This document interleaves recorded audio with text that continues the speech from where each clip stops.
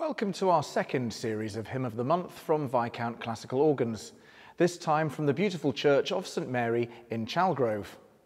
The art of hymn accompaniment is something that is not often taught to organists. Performers can often find themselves thrown in the deep end when first faced with a congregation to support, and over the coming months I will aim to give you a few tips regarding choices of tempo, registration and also articulation in order that you may get the most out of the instrument at your disposal, whilst also working towards a musically rewarding and uplifting experience.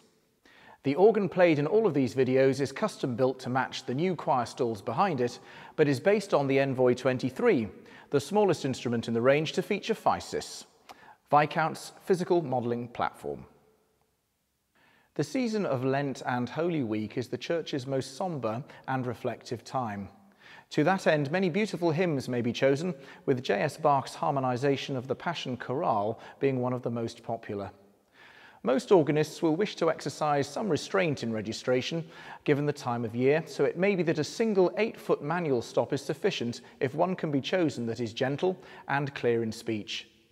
A well-marked articulation for the melody line is a must, and players may wish to imagine that they too are singing this so that natural space is given for breathing.